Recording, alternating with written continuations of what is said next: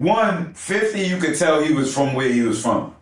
You could tell he wasn't bluffing. It's something about you get a kick out of people when you know, when you come from a certain places, like, okay, they ain't bluffing. He'll do that shit. Like, and so it was like, every time I heard him, I got a real kick out of it and a laugh out of it. Like, I fucking like this guy. Like, you know what I mean? He was saying shit that was just kind of making me like, damn, I like this guy. Like, you can relate to it. Yeah. I could relate. This is he's a piece of shit. That